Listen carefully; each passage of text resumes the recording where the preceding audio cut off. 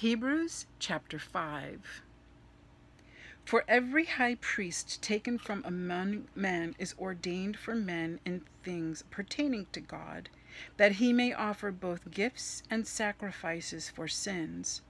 Who can have compassion on the ignorant and on them that are out of the way, for that he himself also is compassed with infirmity? And by reason hereof he ought, as for the people, so also for himself, to offer for sins. And no man taketh this honor unto himself, but he that is called of God, as was Aaron. So also Christ glorified not himself to be made an high priest, but he that said unto him, Thou art my Son, today have I begotten thee.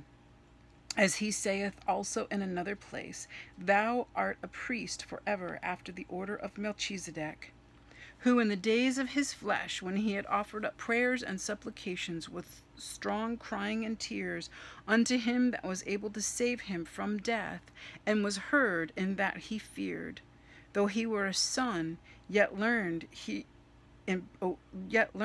obedience by the things which he suffered. And being made perfect, he became the author of eternal salvation unto all them that obey him, called of God and high priest after the order of Melchizedek, of whom we have many things to say, and hard to be uttered, seeing ye are dull of hearing. For when for the time ye ought to be teachers, ye have need that one teach you again, which be the first principles of the oracles of God, and are become such as we have need of milk, and not of strong meat.